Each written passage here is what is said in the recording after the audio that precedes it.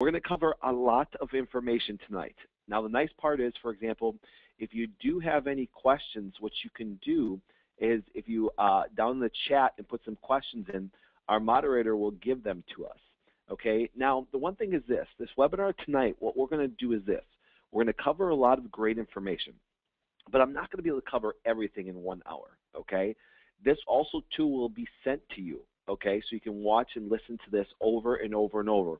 Then we'll actually have another part 2 of this and probably a part 3, and we'll always be adding on to this. So all of you guys that are on tonight have the benefit of asking questions at the end. So if you come up with a question, type it in, and if I can actually cover it during the process of actually covering that section, I will. But then what will also happen is this: at the end, I will be going through those questions.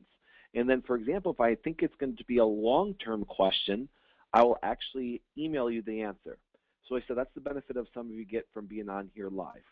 Now, let's get started. And I want to explain to you who I am and what we actually do.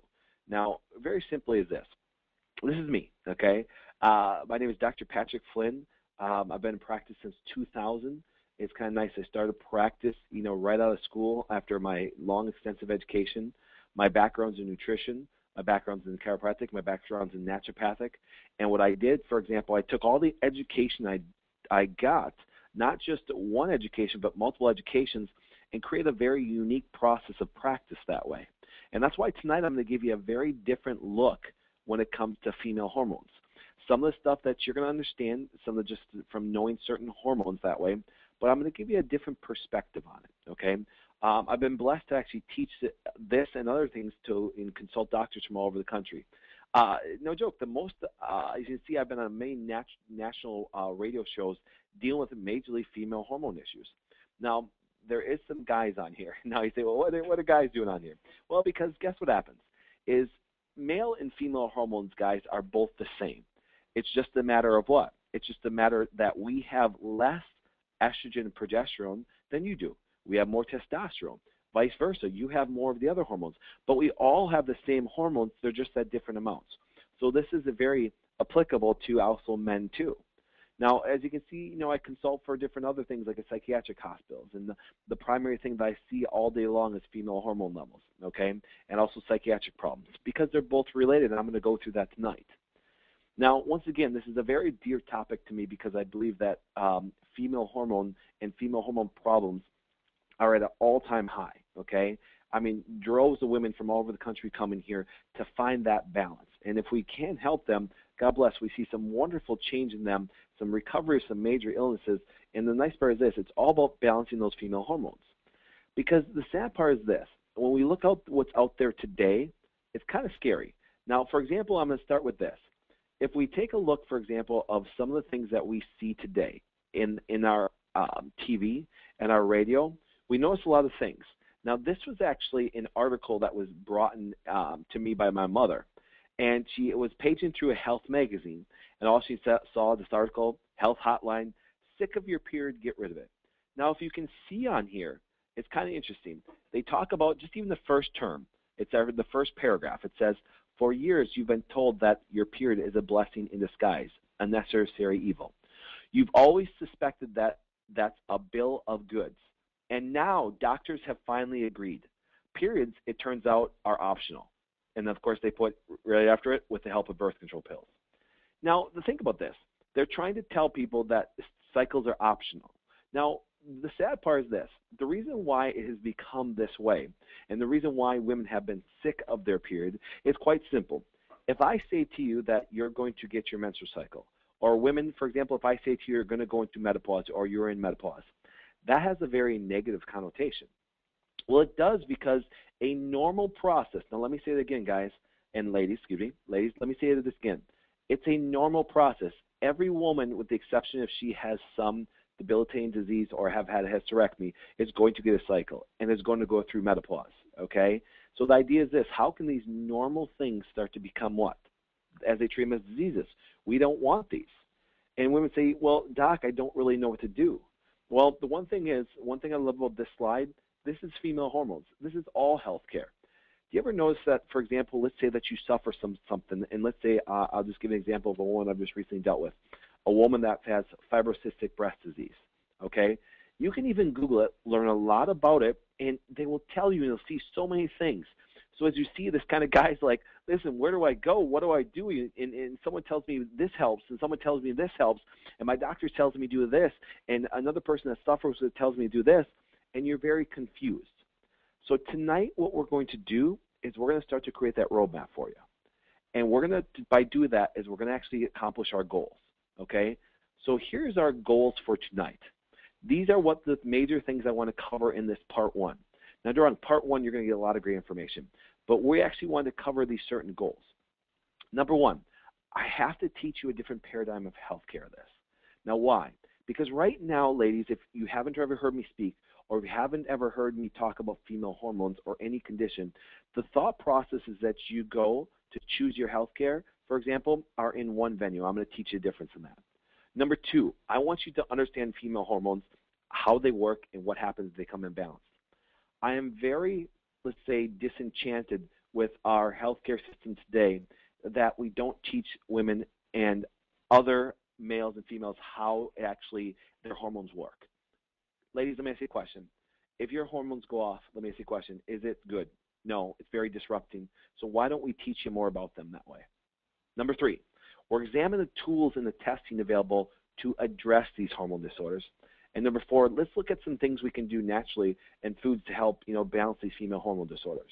Okay, that's going to be our goal for tonight. We're going to go more extensively. So when this is sent out to you, we're going to set this as part one. Now, Durang, you can learn a ton from part one. We'll just go a little bit more in detail as the webinars go on. Okay, now here's one thing. When you ever look at female hormones, I always start out with this. And now you say, Doc, that's kind of offensive. Why would you have a picture of a horse up there when we talk about female hormones? Well, once we accomplish our goals, this is the way the current healthcare system looks at female hormones. And I say, okay, Doc, you went overboard a little bit. Really? Then I want you to do is this. For any woman that may be on this that suffers in menopause that way, and you're taking some form of hormone for menopause, guess where they get that hormone from? Here, the most common hormone given out today is called Premarin. Do you know why it's called Premarin? It stands for pre-mare urine. Now think about that. You get a pregnant horse urine hormones. Now I know that's kind of disgusting, and here's the one thing is this. You can look that up. You can look where they get it from. They extract it from horse urine, pull out the hormones, and guess what happens? This is what they inject, or this is what they give you to take. That's very sad. It's very scary when you think about it. So in our current healthcare system today, we're taking something as a horse hormone, putting it into females and expecting them to get better. Now, here's one thing. Doctors, a lot of people say, well, Doc, wait, I feel better when I take it. Well, of course you do. Your body will use whatever it can to try to balance things out. But it doesn't mean it's good for you that way. And when I look at this picture, this is a pretty horse, but I still haven't seen any relationship to this horse to any woman I've seen in my office. Now, once again, it's a stupid joke trying to say, listen, how can they take this and convert it into things that we do today? So we really need a different paradigm of health. Now, here's one thing. You say, Doc, what does a paradigm mean? It's how we think. And when we think differently and ask different questions, we are now available to find out different methods of doing things. Now, so here's our big goal. Let's understand and let's create a new paradigm of healthcare. So what is it? Well, guys, I love an example, for example, that actually gives me a very good detailed look at the way our healthcare system is today. And we're going to call that the the fireman and carpenter principle. Let's say that you get home tonight, or wait, you are home. I'm so used to lecturing, here we go. Let's say that all of a sudden that you're on this webinar, and all of a sudden, guess what? Your house catches on fire. Let me ask you a question. This is your house. Who would you call? You'd immediately call 911. Now, I've got a question for you guys. Why wouldn't you call your dentist? Like, well, Doc, that's a dumb question. Why would I call my dentist? Well, you wouldn't call your dentist because he doesn't have the right education and the right tools. He has a hose, but guess what? It's not big enough to put out the fire. No, it's pretty obvious. You're going to call the fire department. You're going to call them because they do have the right education. They do have the right tools. They have an axe and a hose to put out the fire. Now, they're going to come to your house after calling 911, and they're going to do what? They're going to jump out of the fire truck, and the first guy is going to jump out with an axe. He's going to walk up to your door. He's going to walk up to your window, and he's going to smash it down. The second guy, as you can see in our little picture here, the firefighter here, is going to grab his hose. He's going to run into the house, and he's going to start spraying all the house down. Now, let me ask you guys a question. When the firefighter is spraying the walls of your house, okay, he's trying to put out the fire. But when he sprays the walls, is it good for the walls? No. Is it good for the carpet? Nope. It's not good for any of those venues. The fire department has actually been there now for about 15 minutes, and what have they done to your house? They've actually caused a lot of destruction. But you stand there grateful. And I say, well, why? Because you stand there grateful because they're trying to accomplish one thing. And the one thing to accomplish is what? Stop the whole house from burning down. Because if they do that, for example, it's much easier and cheaper to rebuild the house than trying to start all over from scratch and lose all your belongings, okay? So now, let's say the fire department did a great job and they put out the fire, and that's what they're trained for. When they are done with their putting out the fire, would you ever ask them to stay around and help you rebuild the house with the tools they have? No, that's a dumb example. Why? No more than the dentist can actually put out a fire can a firefighter rebuild the house with his tools. See, so for example is this. Let's say all of a sudden this is your house. It's left over. The firefighter is standing there saying, man, I did a good job, didn't I? Because why? He stopped the whole house from burning down. But you can't live in there, guys. You can't. It's very toxic in there. It can cause you a lot of problems. So what we want to do is this. We want to start to rebuild that house. But obviously we can't do it from axes and hoses. So what do we got to do? We got to call who? We got to call our carpenter. Now the carpenter, what he's going to do is this. As you can see, he has different materials. He has a different education. Now the firefighter, when they got done and put on the fire, they said, man, I did a great job. I know exactly what I'm doing. This is wonderful. Now the carpenter, he's going to walk in that same exact house, and what's he going to think? Holy mackerel, I cannot believe that this house is the way it is. We have to bring in raw material. I have to bring in lumber. I have to rip out the walls and carpets and help to rebuild that house back up. Now, if you look, what happens is this. They both have a job, but guess what? It's two totally different jobs. One's there to address the fire when it's bad. One's there to rebuild the house. Now, if you understand the fireman and carpenter principle, you'll understand all of healthcare, and that will lead us into female hormones. Now, imagine that somebody that you know has a heart attack or stroke. Let me ask you a question. You're going to call 911. They're going to go to the hospital. Let's call them actually the fire department. Okay? The fire department, for example, is our metaphor for the medical profession. Now, so let's say they rush them to the hospital because you called 911. They're going to use their axes and hoses to help save their life, to help their house from not burning down. Okay? So they're going to do what? They're going to put that hose into their arm, and they're going to start pumping that medication into your friend or your family member's arm.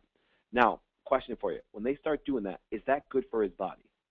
Now, a lot of people say, yeah, doc, it is. No, listen, I'm not asking if it saved his life. I'm asking if is it good for his body. So no, it's not, because why? Just as you spray water on the walls, it may put out the fire but destroys your walls in the process. Now, let's say that medication did not stop them from dying from a heart attack or stroke. They only have one tool left. They have their axe or surgeries. Now, can a person die from a surgery? Absolutely they can. But can you agree with me on this part? Number one, if a person has something severe, as we call a fire, okay, would you agree with me that you may need drugs or surgery to stay alive? No one on this phone call from all over the country is going to disagree with that principle. Why? Because that's what their job is. It's for what? To have a safe venue where people can go if there's something severe, okay? That even happens in female hormones. If you end up with a major cancers and you're going to die, guess what? You may need drugs or surgery to stay alive. You may need medication to stop you from harassing really badly. But my question is this. Once they get you stable, just like when they put out the fire, did they ever sit there and go, here's what's going on, let's test things properly, let's find out where things come from, and let's rebuild your house so you get rid of these problems? No. Guys, listen, you're going to get the carpenter perspective on hormones tonight, and it's very different. It's very different. Because why? Because when we look at it differently and start asking different questions, we get different answers. Now, one of the major principles that you have to understand, and this is key, the next principle is key to understanding female hormones different than everybody else. Let me explain why. If a woman has a female hormone problem, they usually send them to an OB, okay? And they'll do what? They'll examine their ovaries, they'll examine their uterus, they'll do pelvic CTs, they'll do all these imagings, and then they usually use some medication for them to try to balance things out that way. Now, the one thing why that is a false principle to live on is this, and you have to understand right here, my Swiss watch principle. Now imagine, for example, that you look at those gears. Let's say that smallest gear stops working. Guess what happens? It affects the whole watch. But when you look at the watch, you never just look at what? One gear. Because looking at one gear makes no sense. Because as you can see on this webinar, as that gear spins by itself, it has nothing and doesn't activate with anything else. Guess what? A watch doesn't work that way, and neither does our body. Our body is actually what? Our body is more like this. Our body is what? Is a multiple gear system that can connect back and forth and affect each other. So you're telling me as you see the big circle in the middle, the big gear, the nervous system can affect all those systems. Yes, it can. But as you can see, all those other gears can affect each other gear. Now, why is that significant? Let's look at the major endocrine, aka hormonal organs we have. Okay? Now this is where it applies to both of us. This is where it applies to both male and female hormones. Now, the one first principle I want you guys to understand is that if you don't look at all of the endocrine glands, all of the hormonal organs that produce hormones, you'll never understand female hormones or even male hormones. You say, why? Because as you can see at the bottom here, and I'm going to use my little pointer here, it's very important in our hormonal work, male or female, to look at the ovaries and uterus and look at the testicles. Okay? Why? Because they produce a lot of the hormones. But as you can come way up here, you can see there's a thyroid gland. You can see a thymus. You can see the neurological, the pituitary. You can actually see the what? Adrenal glands. See, guys, right here, these adrenal glands, remember these. We're going to talk about these extensively tonight. The adrenal glands, they sit on top of the kidney. All of these organs are actually hormonal organs. They do what? They actually do and produce hormones that have what? An effect in the Swiss watch principle of doing what? Of affecting all the glands. Now, let me say it again. If your thyroid goes off, guess what happens? It affects your ovaries. If for example, your adrenals don't work, it affects your ovaries. See, and this is the biggest problem that happens in female hormones. They're so specialized in what they do, they forget about all the rest of the body parts. Now think about that. That's very devastating when it comes to female hormones, because let me show you.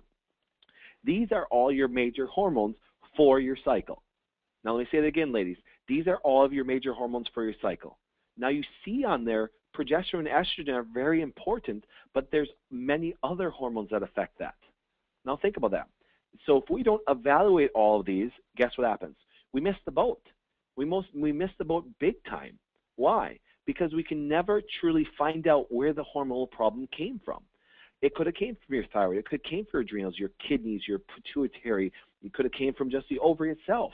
But unless you look at it from a multi-gear system, you'll never figure out where hormone problems come from that way. Now, tonight, guys, is this. When you look at these here, we're going to definitely cover the thyroid. We're going to cover cortisol. We're going to cover progesterone. We're going to cover testosterone, estrogen. We'll even touch on the other ones, but we're going to do serotonin, adrenaline, noradrenaline, norepinephrine, insulin, and vitamin D. We're going to actually do those in part 2. The reason why is this. This is not a joke. I teach a long 8-hour seminar just on the hormones alone. I could teach you actually 8 hours just on the thyroid itself. So we're going to be touching key points that are going to stimulate your brain to look at hormones different and even give you some testing and some things that can be done right away for people that are on here right now that may be suffering from hormonal problems.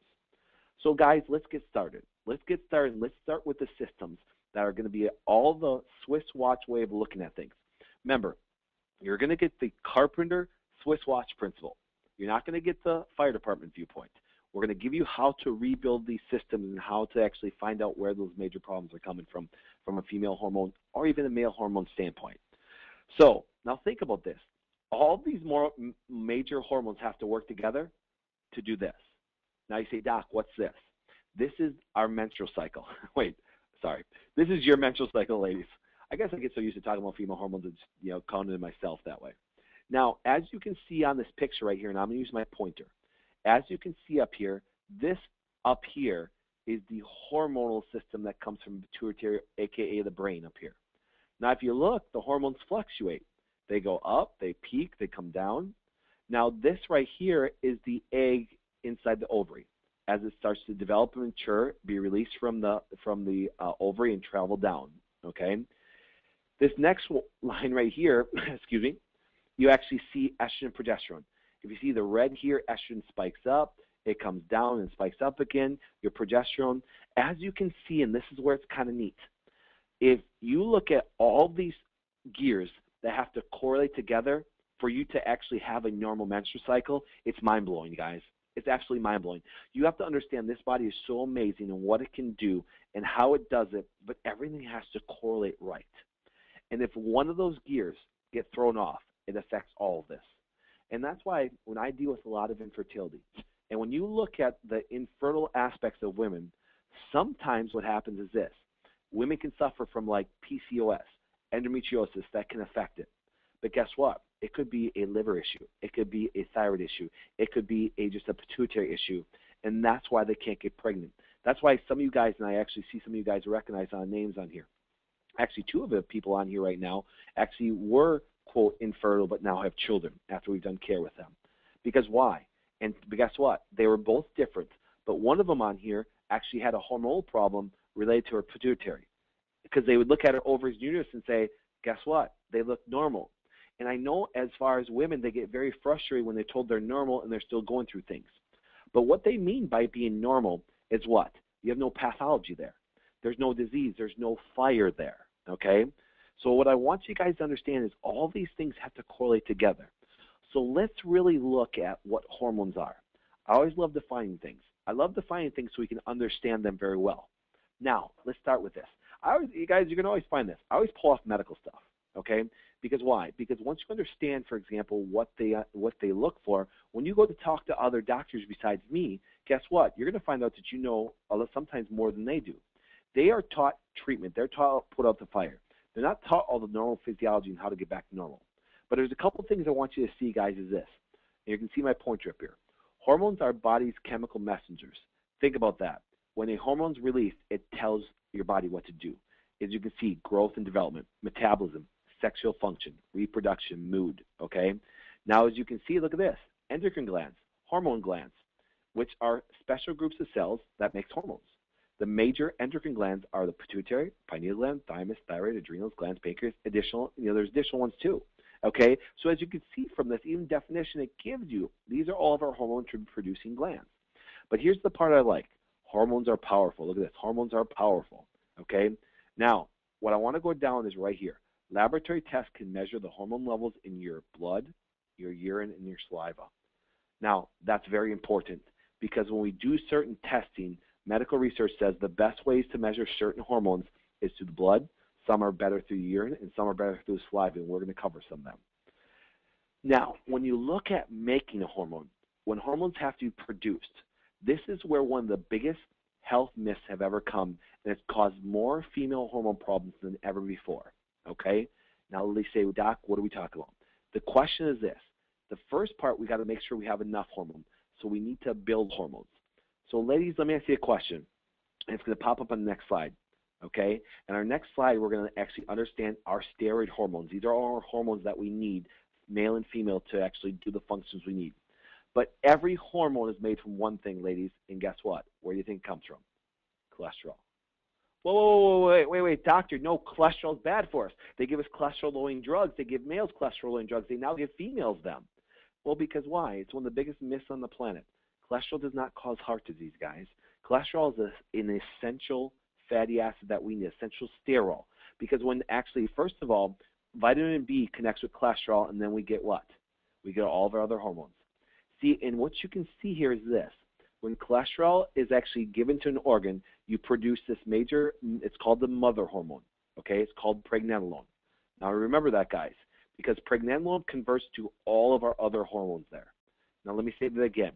Pregnenolone converts to all of our other hormones. It converts over here to progesterone. It converts over to DHEA. It converts over to testosterone, our estrogens over here. But they all stem from cholesterol. So these fat-free diets, guys, have caused women so many female hormone problems. It's disgusting. Stop trying to reduce our cholesterol levels. So let's look at the steroid hormone pathway again. When an organ, let's say an ovary needs to produce hormone, cholesterol will travel in our blood. It will go to the ovary, will produce pregnenolone, and it'll convert into our progesterone or other hormones that we need there. That's very important. Now, it's very important because here, when you look at the definition of cholesterol, look at it's the lipidic waxy steroid found in cell membranes and transported in the blood plasma in all animals. It is an essential component of all cell membranes. Now think about this. That's how we make tissue. That's how we make hormones. If you look below here, in addition, cholesterol is an important precursor molecule for biosynthesis of stomach acids, bile acids, liver acids, steroid hormones, and several fat-soluble vitamins, like vitamin D. So when you look at these things, this is one of the biggest myths. So I want you to think differently, guys. I'm going to teach you like a carpenter. If you want to build the walls, you have to bring the lumber in. This is your lumber. You need good cholesterols in your diet that way, okay? Now, there is a difference. You don't want trans fats, which are rotten lumber. You want your good, healthy cholesterols, and we're going to go through some of them. So I want to show you, and I want to go back to this slide right here. When the cholesterol goes into the organ, for example, pregnenolone is produced. So when we look at this, now ladies, let me ask you a question. How many of you guys here on this phone consult right now, on this webinar, have actually had these hormones tested, have had a cholesterol panel? Some of you guys have. How many of you guys have actually then had your pregnenolone tested? Now, you say, Doc, you can test that? Yes. There is a motto that the Wellness Way stands for. Like I said, we have clinics all over the country. Now, I want you to think about this, guys, this. There's a motto I want you to say to any doctor anytime you go. That doesn't matter if you get something natural or get something medical. Our motto is this: we don't guess, we test. We don't guess, we test. I want to burn that into your head. We do not do anything with any female, any child, any male, any grandparent, any person on this planet without some testing. Because guess what? If you go have lunch with your friend tomorrow and you ask her, for example, what her hormone levels are at or what her body needs, guess what? They have no clue. Only your body knows what you need. Everybody's different. Everybody has different hormone levels. So we have to do what? We want to measure to see where they're at. And as we do here, as we measure these people, here's what I want to show you. Here's a young lady, a 26-year-old young lady. Now, if we look down here, it might be a little hard to see, but what do we measure on her? Now, she came for me for infertility, and this is recent. As you can see, this blood work was just done this past month, okay, in November. Now, if you look, for example, this woman, God bless her, she's been suffering like crazy. She's been going through some devastating things and very frustrated. Can't get pregnant, stuff like that. Well, look at this, guys. Look at her pregnenolone here. Abnormally low, okay, abnormally low. Ranges range from 7 to 188. Now, think about that. You think that most people would fall within that range. But look at this young lady, and she's not that old, guys. She's very young. So when she tries to even make hormone levels, she doesn't even have the raw material to build her walls. Remember, I'm always going to reference back to the carpenter example. So think about this. She's trying to have the raw materials to build her hormones, and she can't even get off square one. She can't even frame her house, okay? That's devastating. So that no matter what this woman takes, no matter what drug they give her, no matter what they do to try to force ovulation, there's no way that even if they forced ovulation, that her body's going to want to get pregnant. Why? Because why would it try to build a body like a newborn baby when you don't even have certain hormone levels? That's pretty disgusting. And so they try to force the body to respond that way. Now, there is a different way to look at this. Now you say, well, Doc, you know, what can drain those levels? Well, I want to give you our next slide. Let's go back to our steroid hormone pathway again. I want to teach you, for example, another pathway in that hormone. Now, hormone starts out with cholesterol, and it goes to pregnenolone, as you can see. But if our stress pathway, so let me say that again. If our stress pathway, now, ladies, what causes stress? Okay, can stress be mental? Yes. So we're going to say, number one, stress can be mental. Let's call that a thought. So that's our first T. Next stress can be trauma. Okay, if I actually have trauma to my body, it's a stressor. Next can be toxicity. So I want you to remember, guys, there's three things that cause stress to a human body: thoughts, trauma, and toxins. Okay? Now, it's very important when we get to the care of a woman to understand that. But when our stress hormones, remember we talked about cortisol? Our stress hormone cortisol, which is produced by our adrenal glands, for example, if we go through stressors, if we have a stressful day, guess what happens? Guess what? We will use pregnenolone. So let me see a question. Let's go back to this young lady back here. If we look at her pregnenolone being low, guess what happens? She's trying to produce hormone through this pathway right here, trying to force it this way. But I want you to show you something. Her pathway is actually going this way, and you don't see it on this graph, because if you look, guess what? There's a whole other pathway down here, and that's our stress pathway. Now let me go back to our original slide here. Now I got to pause because I know you guys are just a little bit behind when it comes to the internet, so I said just make sure that you have the screen up here. Now if you look, as our stress pathway is activated, it will start to use these hormones, and here's our stress hormone down below, cortisol. Now, why is cortisol important? Cortisol actually helps us regulate blood sugar and different things like that. But here's what happens. When we actually look at cortisol from a hormonal standpoint, we can measure that. And that hormone is called our circadian rhythm.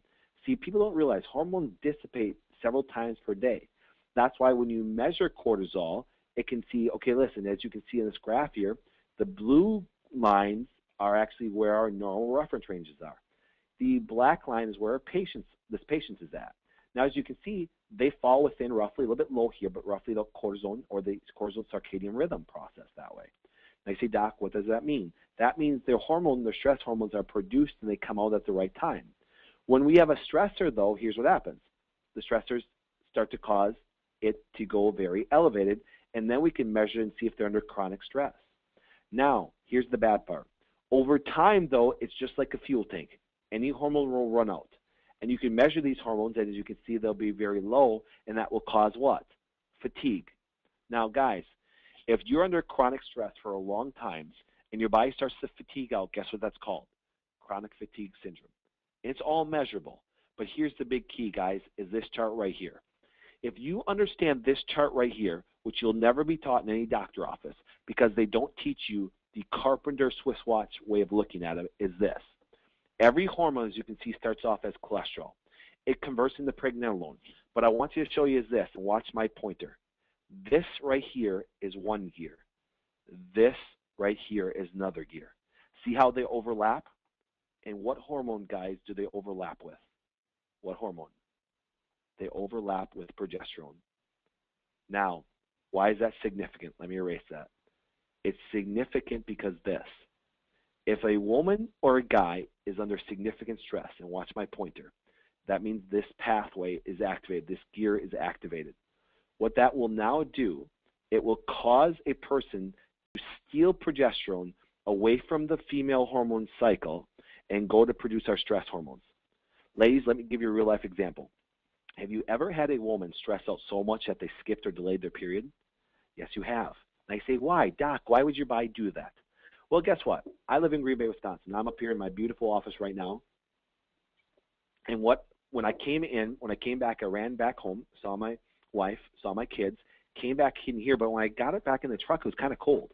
So let's say it's about 20 degrees out there. And if I strip everybody down naked and throw you outside in 20 degrees, where does your body do? What does your body do? It actually gets cold, and so it goes into stress and pulls the blood towards the core. It does that to survive. Now, if I stay out there long enough, I'll lose my fingers and toes. They say, Doc, that's dumb. Why does the body do that? It's protecting its vital organs. It always does everything to survive. So when your body, as you can see here on the chart, when your body is under high stress, it says, listen, I don't care about a cycle. I don't care about a cycle at all. So what I'm going to do is survive the stressor. So if your body is full of mental bad thoughts, if your body is traumatic, I mean, in fact, what? Remember, one of my degrees, I'm a chiropractor. That's why, for example, when actually people can get adjusted and remove one of those stressors, they actually get better hormone levels. That's why when you eat better and you don't toxify yourself with non-organic products, your body works better, your liver works better, you have less stress in your body, less hormones are needed, okay? Now, that's significant because this right here, for example, by definition, and there's even a medical term for it, it's called a pregnenolone steal. Why? Because the pregnenolone, instead of going this way on the pathway towards our good anabolic buildup hormones for our cycle, goes this way and steals it towards what? Stress hormones. Now, ladies, as you know, you don't want those stress hormones produced. This, for example, guess what, is actually one of our adrenal glands. This is why our adrenal glands are called our stress organ, because it produces cortisol. Now, look at this, ladies. The adrenal glands contribute to 35% of your female hormones premenstrual and almost 50% postmenopausal. So, ladies, think about that. 1/3 of your cycle right now, 1/3 of you, if you're a cyclic woman, is produced by the adrenal glands. Now, imagine your adrenal glands, instead of producing good progesterone for your cycle, is producing cortisol and draining it away. Now, ladies, guess what? When your ovaries and uterus shut down, your adrenals do what? They kick up and they actually start to compensate for the loss. Now, think about that. So if your adrenals are fatigued, so let's go back here. If your adrenals are fatigued down that purple line down below, and now you go into menopause, how can you even keep up with demand? You can't, and that's why menopause can be so detrimental to a woman. Because why? The organs, the other gears that are supposed to work a little bit more, spin a little harder, guess what? During menopause, aren't there. And that's why I said, guys, when you look at female hormones, if you get stuck looking at the ovaries and uterus, you're never going to figure out hormone patterns that way. You're never going to figure out why they're drained. Now, let me get back to here. Oh, I'm sorry about that. Let me go back to this original slide. Furthermore, as you can see in the second paragraph, without proper adrenal function, pregnancy cannot occur. Now, think about it again. Without adrenal function, that means if a woman is under high stress, good luck getting pregnant, okay? When you looked at that young lady that had low pregnenolone, she could have been stolen just from high stress levels that way. And if that levels don't get built back up, guess what happens? She'll never, ever be able to get pregnant because she can then even produce the hormones to get pregnant. Now, why is this significant on the third paragraph here? The adrenal glands are also a major control mechanism for the thyroid. And that leads us into this. We talked about our stress hormones, cortisol, but let's look at this. See, this, guys, is this. This is actually a PDR. A PDR stands for Physician's Desk Reference. This is what every doctor has to have, and this is just an online version, but I wanted to show you something. A lot of you guys, for example, out there take some thyroid medication. Why? Because it doesn't work properly. But did you know, if you look down in the second box down here, you do not want to take thyroid hormones if, once again, your thyroid gland is overactive, if you've had a recent heart attack, or guys, I'm going to circle this right here, or what? If your adrenal glands are not making sufficient hormone. Now you say, well, why? Because you can't synthetically force another gear like the thyroid to work, and the adrenals have a major effect on it and force it to work more. Because if you don't have proper adrenal gland function, you will never have proper thyroid function. So let me ask you a question, guys. Can stress affect your thyroid? Absolutely it can. Can thyroid affect your female hormones? Absolutely it can. See, what I want you guys to get the concept of in just this initial part, don't worry. Like I showed you some testing that can be done. I'm going to show you more testing that can be done. But what I want you to understand is this. Get into your mind that all of these gears work together. I know I'm going to beat that into your head, but we're not taught that. That's why, for example, I believe that the teachings I'm doing are getting so popular based on one thing. It's appealing to the normal physiology of how the body works and how to recover from this. So now, let's look at thyroid. This is a major organ I want you guys to understand. Just today, and I won't use her last name, but her name was Patty. She came into my office today because she's had some major problems, and she's had her thyroid tested for a long time, and they told her it was normal. And then we properly tested it, and I'm going to show you something coming up here very quickly. But I won't show you hers because I just had her test today, her test results. One of her values was supposed to be below 9. She was over 800. Wait, let me say that again so you get that. One of her thyroid values it was supposed to be below 9, and it was over 800. And I'm going to show you what it was not on her test, but on a different test. But what I want to show you is this. But they always test her and told her thyroid is normal. Why? Because they don't test it properly, and that's what we're going to get into. Now look at what happens, ladies, with thyroid symptoms. Now this is some of the biggest complaints I get from women. Now think about it. They can't lose weight. They got weight gain. They're fatigued. They have cold hands and feet. Their hair and skin becomes disrupted. They just have mental brain fog. They're depressed. They're going through constipation. Now they're going through all these disorders, and my goodness, that's thyroid all over again. It affects your female hormone levels significantly. Now, this is your thyroid gland. It's in your neck, and as you can see, what it does, it releases hormones into your bloodstream that way. And once again, that's why thyroid hormones are very good to measure in the blood. You can also measure them in the saliva. You can't measure them in the urine. See, the one thing about that cortisol test before, that was measured in the saliva. Now, as you can see, as this actually rotates, the brain, once again, endocrine gland, the pituitary, releases a hormone and tells the thyroid to work. So as you can see, what happens? It now starts to drop down, give a hormone TSH. All medical thyroid production is based on TSH. They do everything. That's usually the only lab they usually do. If you're lucky, you can get them to measure the hormones. Because why? See the hormones T4 and T3 coming out? I'm going to explain them in just a minute. But see, they base everything on TSH. They say, listen, if TSH is normal, the thyroid's normal. But as you can see, TSH is not made by the thyroid. TSH is made by the pituitary gland, aka an endocrine gland in the brain. So once again, you have two gears here working for one organ to work. Now, here are the hormones for our thyroid.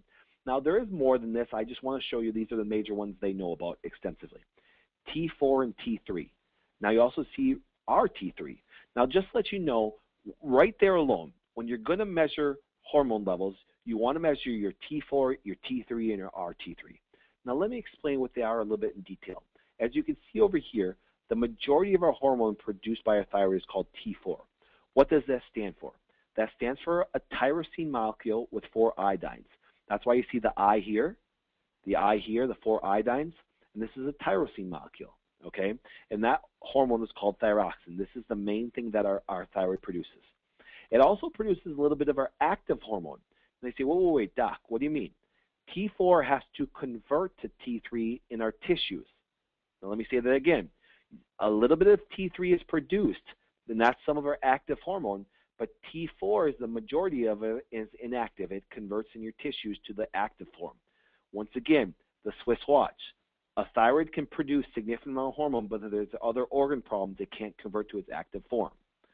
Now, you say, doc, wait, the T is actually tyrosine, the 4 is iodine. So let me ask you a question, ladies. How important do you think that iodine is for your thyroid? Immensely. Now, the iodine is used by 3 major organs of the body. It's used in almost every cell, but 3 major organs. Number 1, the thyroid. Number 2, the ovaries. And number 3, the breast tissue. So when you actually, for example, can't even have enough iodine in our body to actually produce thyroid hormone, good luck doing it for your breast tissue. Good luck doing it for your ovaries. Now, if you lack iodine in your breast tissue, you'll get something called fibrocystic breast disease. Just Google it. Google fibrocystic breast disease and iodine. One of the easiest ways to clear that up is giving a woman whole food iodine. That's why one of my favorite products, whenever I deal with a woman, this is one of the staple products I love to give them. Excuse me for a second. Sorry about that. But what happens is this. As you can see, for example, this is your whole food iodine that gives the substrates your body needs. This is a carpenter thing, meaning what? This is the raw materials, ladies, that you need in order to rebuild that system. Okay? Now, see, think about that. How many of you ladies here have been told that you need specific things for your hormones to build? Very little of you guys, okay? If any of you guys. Now, this is one of the very stable products that way. It's very good. It's a whole food-based iron with tyrosine that way. Now, I will put this up for thyroid function because I want you to picture one thing. As you can see here, the brain tells the thyroid to work. The thyroid produces, as you can see, a majority of your thyroid hormone is T4. And it goes to the liver. Wait. So as you saw in our original hormone endocrine organ picture, you saw a liver on there. Why? Because it converts hormones into its active form. It even converts our estrogen and progesterone into active forms. So as you can see here is this. If you have a liver problem, could that affect your hormone levels? Yes, it can. Now, once again, what are 3 things that are stressors? Trauma, toxins, and thoughts. What is the major organ that deals with toxicity? Our liver. So let me ask you a question, ladies. Can eating bad affect our hormone levels? Yes, because if we eat something that's toxic, it causes our liver to dysfunction, and now what do? We cause bad hormone conversions that way. So all I want you to, once again, is get the principle that, listen, if you look and find the appropriate doctor that finds, okay, and listen, I got to test these people appropriately to see if what's going on, what organ system is bad, what gear is not spinning right. Now, that's why when a person just tests the hormone levels for the thyroid itself, TSH, T4, T3, free T4, free T3, if they just test the hormones alone, that's an incomplete test. They say, doc, why is that an incomplete test? It's incomplete because, listen, you never tested the other organ systems that can affect the thyroid. Let me give you an example, okay? Now watch. As you see the brain, the pituitary, those are the 2 glands right there in the brain, they produce T4. T4 now has to convert with a little enzyme called 5-deiodinase, which comes from selenium. Guys, can everybody tell me what some of the food sources? Now, once again, here's a good thing. What are some of the food sources that are good for your thyroid? Yes, kelp for iodine, Brazil nuts for walnuts. Brazil nuts, walnuts, they all have selenium in there. And don't worry, you'll get a list of these good healthy foods that help support the organs. So when you look at, for example, if I'm doctoring a person, I may have to use certain herbals, extracts, glandulars, and stuff like that to help them repair to get them back to normal. But what you really want to do is you want to work very diligently on the food sources to help maintain those organs. Now, wait. Let me say that again. You may need some treatment care using the things to rebuild the house, but how you maintain this function long term is by your foods. That's significant, guys, because if you don't know how to do your foods properly, you can never keep long-term health. Now, here's something that's quite interesting. Look at this person, okay? Now, this was lab work that was done. Now, if you look at her diagnosis up here. up here. Now let me use my little point here. Her diagnosis, female infertility. Now, once again, measured the T4 levels. T4 levels were normal. Okay, so the thyroid was making normal amounts of hormone. But guess what? When we measured a T3, it was low. Now, why is that significant? Let's go back here. So she was producing thyroid hormone T4 from her gland, but it wasn't converting. So she either had a deficiency, but that's not the problem, because I know this woman. The problem was what? It can't convert. It stops, it interrupts the conversion of her hormones. Now, guys, what does it? High or low cortisol. There we go. There's that stress hormone again. So, ladies, can stress affect how your thyroid function works? Say yes. Thank you. I heard every one of you guys. Of course it can. But also, too, look at this. Heavy metals. Whoa, whoa, whoa. Like mercury, cadmium, and lead. Guys, where do we get mercury from? Ladies, right now, look in the mirror. If you see a silver filling, you're getting mercury in there. So you're telling me, Doc, that toxicity realm, that stuff that they put in our teeth can actually cause me to actually have bad teeth, female hormone problems? Yes, it can. It stops that function of it. Okay? Guess what? You get a vaccine, guess what it does? Loads you full of stuff. Okay? I actually have many cases, thyroid cases, where, for example, they were triggered by a flu shot. It's very sad, guys. It's very sad because there's so much stuff they do medically that can actually impair the function of our body that way. But that's why you need to find a doctor like us, doctors that can actually evaluate and find these things that are going on with these people. Now, next part. I wanted to show you something that's this. Now, we're not going to, this is a very long, extensive discussion, but see, what a lot of people don't know is, for example, now this is not the woman Patty I was talking about before, but this is a perfect example. If you look at, for example, you see the free T4 and free T3 or TSH. Now look at her hormone levels were normal, but the TSH was elevated. But what happens is this. Most thyroid problems are autoimmune problems. And if you look what this. The level should have been less than 35. Guess what happened? This person was 179.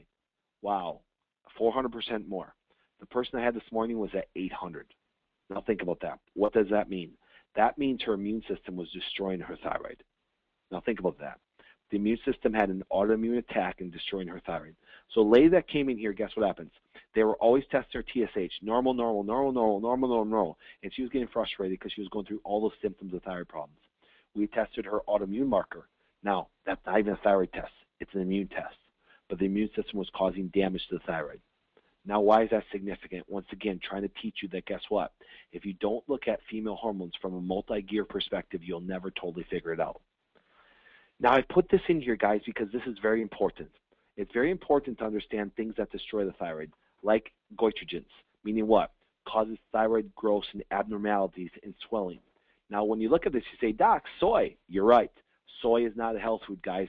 Soy is very damaging with all the phytoestrogens it has and all the trypsin inhibitors and all the things that, for example, cause damage to the thyroid. Now, you say, Doc, whoa, whoa, whoa. I can understand soy, but look what's next. Brussels sprouts and broccoli. No, wait. Now, Durham, my background is nutrition, guys. Broccoli is one of the best things for you. But what happens is this. Whenever you overload your body with a bunch of certain things, guess what?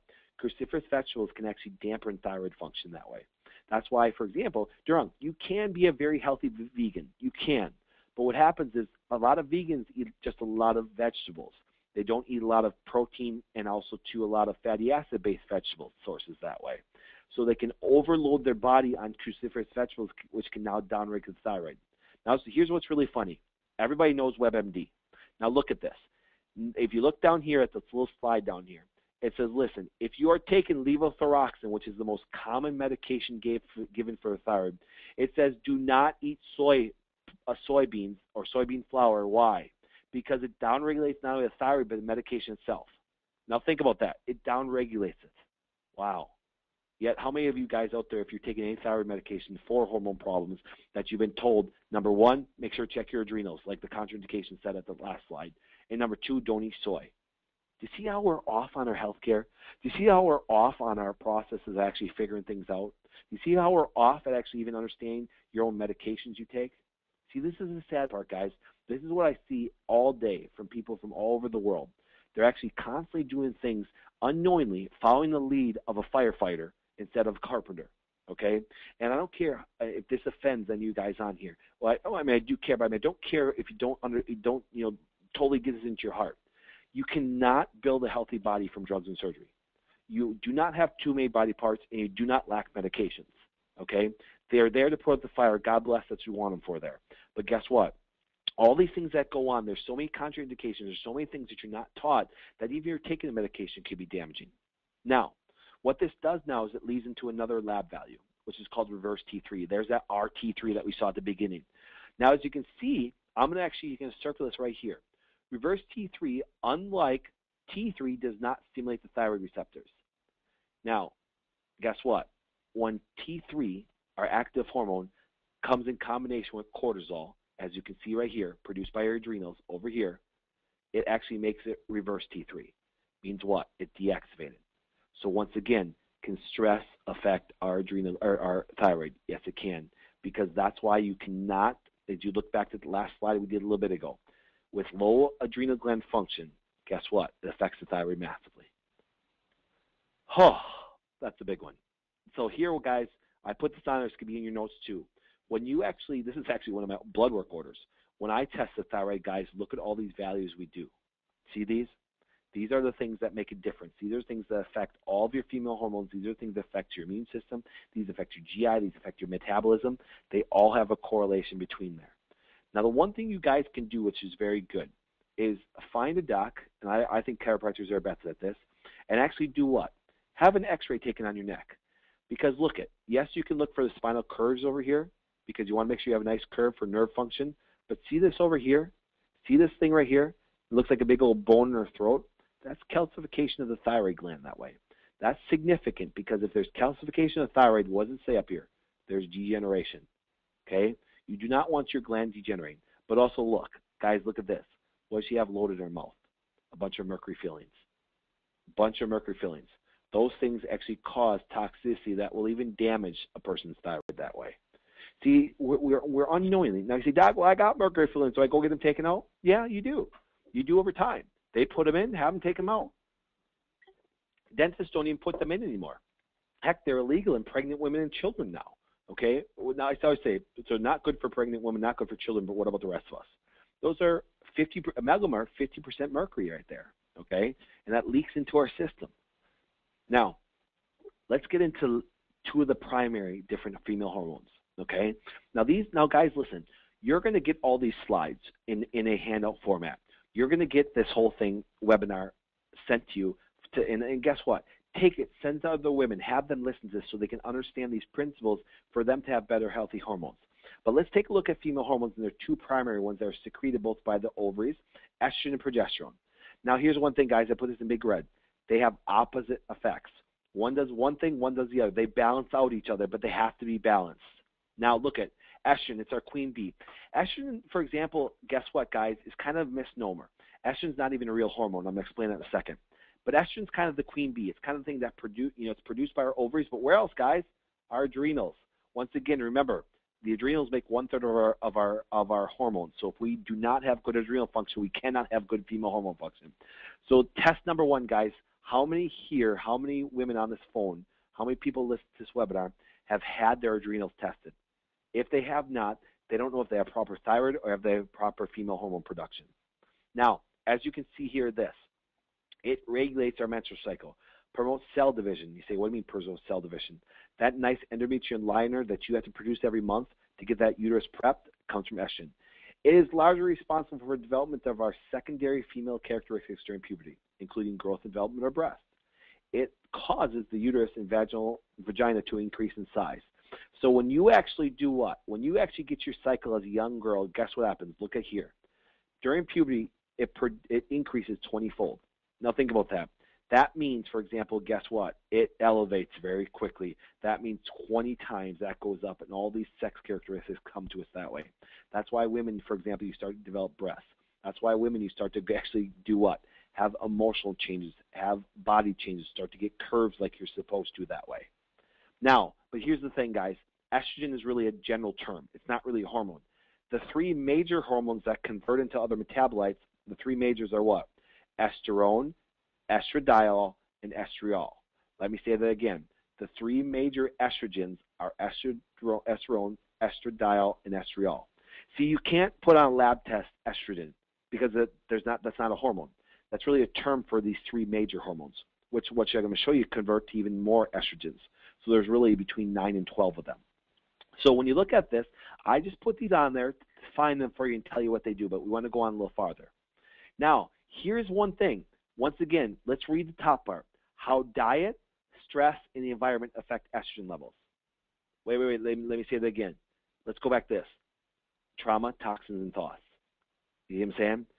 When you decrease your fatty acids, now think about this. A decrease in your essential fatty acids will decrease what? Decrease estrogen. DES, guys, diethylstilbestrol, contains estrogen and is used as a day after birth control. And it's fed to livestock to fatten them up. Whoa, Doc, hold the phone here. Wait. You're telling me that a non-organic cow is fed DES. Yes, it is, guys. That's what makes them nice and plump. Is a cow, ladies, sold for its good quality meat? No, it's sold by the pound. Do you follow me on that? It's sold by the pound. So the fatter they make these, the more money they make. So they stick hormones into them. Okay? Now, when we eat that livestock, when we eat that cow, guess what we get? That DES. And that makes us a bigger cow. Okay? Plastics. Guys, in my house, no joke, I do not have plastics. I am against plastics. Plastics can contain estrogen derivatives. Okay? So when you're drinking one thing, Doc, I love my bottled water. Good. You're drinking estrogen water. Why? Because it's mainly out of plastic. I only drink spring water from what? From a glass bottle. Guess what? They have them at the grocery store. But Doc, it's a little bit more expensive. No, hormone problems are expensive. Spend a little extra couple pennies to actually get that done. Now, stress. Here we go, guys. Stress can decrease progesterone levels and cause estrogen-dominant symptoms. Wait. So when progesterone drops, even if estrogen is normal, because they balance themselves out, guess what happens? It perceives as more estrogen in the body. Now, let's go on. I love this, guys. Guys, I love research. Now, when we talked about estrogen levels actually going up, it gives you actually different characteristics. And so they did this wonderful study back in 2008 that says, are lipstick chemicals changing your breast size? Why? Because women were going from B cups to C cups from stuff they were putting on their lips. Meaning what? Lipstick, guys, cosmetics. Cosmetics have a lot of estrogens in there. It can cause a lot of cancers. Now think about that. Because they use it as a binding agent. Estrogens do a wonderful job in cosmetics as a binding agent. So what do? They put it in your cosmetics. Whoa, Doc, you're telling me that, for example, when I put something from outside of my skin, it can affect my hormone levels? Yes, it can. Let me ask you a question. When was the last time you ever heard that from an OB? Okay? See, that's one thing, guys. When you just deal with the fire department to deal with your hormones, they're never going to find the true causal issues and actually teach you how not to do these things. Second, here's some wonderful common estrogen-dominant conditions. PMS, endometriosis, fibrocystic breast disease, all of these. Look over here, guys. What's this you see over here? The big pink ribbon. Breast cancers, guys. The only known cause of breast cancer is excess estrogen. But let me say, you say, but Doc, don't we need estrogen? Yes, we do. But here's the thing. I'm going to go a little bit more detail into it. Excess estrogen also causes all these things. Now, once again, these will be in your list, so I want you to look those over. Now, here's things that cause estrogen dominance. Once again, number one, commercially raised cattle, fruits with DDT, exposures to xenoestrogens like plastics, industrial solvents like cleaning products, hormone replacement therapy, that horse urine, overproduction of estrogen, once again, stress, obesity. Okay, but let's even go down here. What's number 14, guys? Soy. Do you see what I'm saying? That's why, you guys, one of the major reasons you don't want to anything. We say, Doc, what if I'm low in estrogen? The last thing you still want to do is put soy in, because not only does it have phytoestrogens, it also has other chemicals and processing and artificial sweeteners and glutamate and all the things in there that cause damage to other organs of our body. So stay away from it, guys. It's bad for you. Now, here's the one thing I really love. Bisphenol A.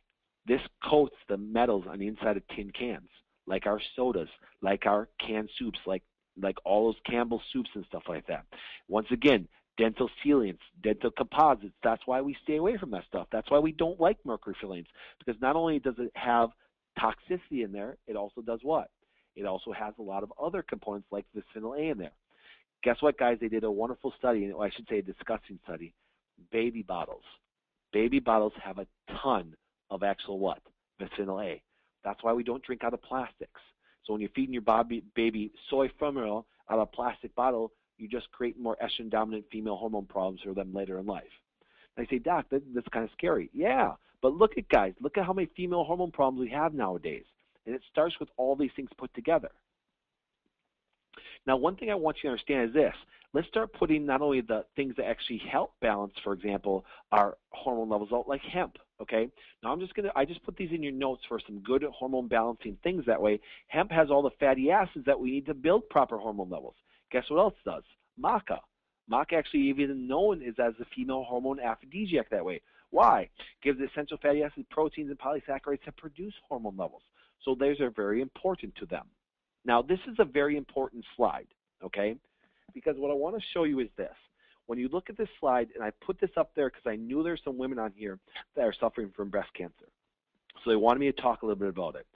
Now, as you can see, these hormones convert. See, there's your estradiol, converts to estrone, but also converts to other estrogens, like I told you. Even the three I showed you before, guess what happens? They convert to weaker forms and stronger forms. Now, this is a very, once again, a weak form 2-hydroxyestrone. This right here, guys, I want you to do homework for me. 16-alpha-hydroxyestrone. This is the number one cause of all breast cancer right here. This is the number one cause.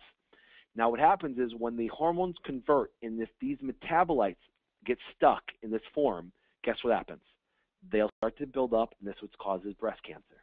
Now, these are all measurable. I measure these constantly in a woman. Actually, today, just Mary Beth was in. We just actually gave her test for that. She's actually, now get this, on Friday, this is not a joke, she's having a lump, a breast cancer lump, true metastatic breast cancer, moved from her breast tissue on Friday. I encourage that. You say, well, Doc, why'd you encourage it? Because she's got the lump. Use the fire department. Rip it out. She doesn't have to have breast reconstruction. They're going to rip out that one lymph node that has this. But guess what? They never talk to her about measuring her hormone levels. Why? Because they just deal with the end result. So now we gave her this test, and it's a simple urine test, the easiest way to measure it. Now, there's one point I want you to take away from here. Can anybody tell me where all of our estrogens convert in our body? Our liver, guys. Whoa, whoa, whoa, whoa. So you're telling me that a toxic liver can actually eventually lead to breast cancer? Yes, it can. Because if those hormones can't convert and get away from 16-alpha-hydroxyestrone, it will build up in our system, and then we'll start traveling our bloodstream, and that will cause metastatic breast cancer that way. Okay? That's very significant, guys. So remember, pink ribbons to me, like I said, when I look at this here, and I see pink ribbons to me, guys, is not prevention. Pink ribbons are this. I've got hormone problems, and now I'm going to deal with it. That's not prevention. This is prevention, guys. When you look at this whole ovarian and menstrual cycle, guess what? And we start measuring all these hormones to see if this cycle is normal. Look at this pattern down here. Estrogen starts out a little higher than progesterone because it balances out, peaks up, and goes down. Progesterone dominates in the second half of the cycle. Now, what I want to show you guys is this. Here's our model. We don't guess, we test. So I'm sorry for running a little bit over. I'm right now about 5 minutes over, but give me about another 3 minutes that way. Okay? Here's a hormone test we do. It's called an expanded female hormone panel. See this down here, guys? We run a test on a woman for 30 days. Here's estrogen. Here's progesterone. See how it's nice and normal? Just as we go back to here, see how the estrogen spikes up and comes down. Progesterone in the green comes up later, comes down. This is what happens. This was a female hormone that we measured on here. Okay? See how that pattern was very nice? Now let's look at this next one. Here was a woman. Look at progesterone did the same thing. It did well. Look at her estrogen, way high. This woman, for example, was suffering from what? Female hormone problems. Does that make sense? Estrogen dominant problems. This woman had fibrocystic breast disease. This woman had endometriosis. This woman would eventually develop cancer. But what we did, because why? It doesn't look like it's normal female hormone pattern. Now let me ask you a question, ladies. I believe that this test should be done at least once every couple of years in every woman. How many of you guys have actually had your whole female hormone cycle mapped out for 1 month? Oops. Do you follow me? See, they don't even check proper hormone function because they don't even map it for the full 30 days. See, we can map our adrenals in a day and figure out what's going on. But we really need to map our hormones if we're premenopausal. Have you ever been to a movie before that you went to because you saw the preview on TV, you watched the preview and go, man, that looks like a great movie. You went to the full movie, the full 2-hour one, and it sucked? You can never tell from one simple clip on TV what the full movie is like. So when they just measure your hormone levels for one sample, they have no idea what this whole cyclic pattern. As you can see right here, guys, ladies, excuse me, you menstruate for a certain amount of days, from 26 to 32 days, okay? It varies on each woman. But here's what happens. Have any of you guys ever had that measured? Have any of you guys had a proper adrenal test? Have any of you guys had a proper adrenal test or thyroid test? Have any of you guys had it mapped out your full female hormone cycle? See, right now, guess what? A lot of times we want to know, Doc, what can I take? What can I do? But here's the thing I want you to understand. If you don't have the proper testing, guess what? What direction do we go in? How can we create a roadmap without the proper testing? So, ladies, I want to take in your heart on this. Two things I really want you to take away. If you don't understand or look at the body from a Swiss watch standpoint of understanding that all these gears interact, but then second of all, and don't test them properly, how can we ever figure out female hormone health? It's scary, isn't it? I have 3 beautiful daughters and a wonderful wife. Why? For example, I test my wife. I test my kids constantly. Why? Because I want to make sure that I keep their normal physiology, that all those gears are spinning the way they're supposed to. Okay? Now, what we can do during these things to clear out some of those bad estrogens, here's the big thing. Remember, estrogens metabolize in the liver. That's why if we methylate or detox them, it does very well. Berries are a really good way of removing bad estrogens. Citrus peel. Guys, guess what? Christmas is coming up. Stop peeling your oranges. Grind your oranges up and use that. Cruciferous vegetables, melatonin, iodine. Once again, there's that thyroid adrenal. Indole-3 carbinol. All these things are great estrogen removers. Now, it's kind of funny. When you look at that, let me just jump back to this slide right here. Sorry, because I know you guys go a little slower in the computer than I do. When this converts to these bad estrogens, that, for example, what happens, our body produces enzymes, produces hormones called aromatase inhibitors, okay? And it stops these major bad metabolic enzymes, hormones from producing. Here are your natural aromatase inhibitors. Look at this. The major drug used right now today is Femura, okay? These are the drugs they use for aromatase inhibitors. Here's your natural ones, guys. Olive oil. Women, you guys got to be pounding this down orally. Even if you just take a shot of it daily. Wonderful way to keep you from getting breast cancers. Wonderful way to keep you from getting bad hormone problems. Guys, nettle root, okay? Women, resveratrol. Yes, ladies, guess what? Get some good organic wine. Woohoo! Dr. Patrick's telling you to drink. No, I don't drink any alcohol, guys, but I just had to put that in there. But yes, grapes too. Fermented grapes as wine does. But guess what? Resveratrol is wonderful. Chamomile, passion flower, all these can come in good teas, or if you really need treatment, then they can get from a good doctor all the medicinal forms of it that way.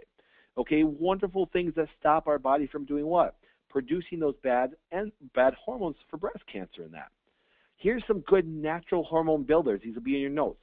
Kelp, maca, cacao, chocolate, hemp. Wait, back up, Doc. You said chocolate. Yes, cacao. Cacao is one of the great natural hormone builders. Guess what? Chasteberry, bee pollen, colostrum, deer antler. Oh, Doc, deer antler? Yes, we'll talk about that in another webinar. But all these things do a wonderful job of natural building hormone. Here's great herbal hormone builders that way, okay? Now, once again, guys, when you look at these lists here, okay, what I want you to understand, don't just look at these and go get a bunch of these. The food sources, yes, but don't run out and buy a bunch of passion flower or chamomile. Don't go out and buy a bunch of tribulus, okay? Don't go out and buy a bunch of Don Quai and ginseng and things like that. Why? Because the only way you really know what you need is what is the Wellness Ways model. Every one of our offices all over the country stand for what? We don't guess, we test. So ladies, what I want to do is this. I hope you got the concept that which I wanted to accomplish tonight, which is what? Here's what happens to us from a female health standpoint, the way to look at healthcare a little bit differently, what hormones do in our body, how they're affected, what happens when they get thrown off, and a couple of those natural remedies that we can do to create a little bit of balance. What we're going to do on our next webinar, once again, which will be a part 2, okay? Once again, this is a great webinar to get you started to think properly, use some things, get tested properly that way. What we'll do is we'll go a little bit more detail into those other hormones from the female hormone aspect, and I'll give you a little bit more here, okay? Now, here's the one thing. for example, if any of you guys want to be tested, for example, you just got to get the test kits and get those done. As you can see, for example, once again, you want to be able to do certain tests as a female on a year or every other year basis that way, okay? Even just mapping out that hormone cycle. Now, if you're menopausal, there's other tests that are supposed to be done. You can measure your hormones at one time and get a snapshot for the whole hormone levels. You don't have to do it 30 days that way. But what I want you guys to understand is this. Let's properly get you tested. Let's properly understand how hormones work. Let's make sure that all these things start to balance up properly so you can live good vitality, good hormone health, good growth and repair, and good psychiatric processes that way, okay? Now, once again, thank you so much for letting me go a little bit over, okay? Now, once again, guys, if you have any questions, email us. Email us at The Wellness Way. You can go to our link and actually email us if you have any questions. I'm going to, once again, this is recorded. This will be, for example, everybody that was on the webinar or even signed up for the webinar, even if you're not on now. So hi to all of you guys that are listening to this later that didn't get live, okay? The one thing is this. It will be sent to you, and also, too, we're going to send the notes to you that way. So you can actually print them out while you're listening to it again and kind of look at them. Guys, take this information and give it to everybody. Take the handouts, give it to everybody. Why? Because we got to teach people a little bit different. Hormone health is at an all-time bad for males and females. Guess what? We have to step up and start teaching everybody. So, guys, thank you so much for being on the webinar. What I want you to see is this. This is the Wellness Way. What's our motto right there, guys? We don't guess, we test. There's many websites and stuff that you can go to, like drpatrickflynn.com, where there's certain products on there. You can go to the wellnesswayclinics.com. Sorry, this is my old email address, but you do type that in, you'll get to the same website that way. And it links us to our YouTube channel. I love doing webinars, and I love doing live videos. So what's going to happen is this. When you go there, you're going to learn more things on there. I'm always going to put these things online. This webinar will go on my website, and then you'll be able to reference to it that way. You'll be able to download it again. Let's say you lose the email that we send you. They're all going to be on there. So look at our materials. Look at our YouTube channel. Find out there's more things that you can learn on there, okay? Because there's wonderful ways of actually finding out what's going on with you.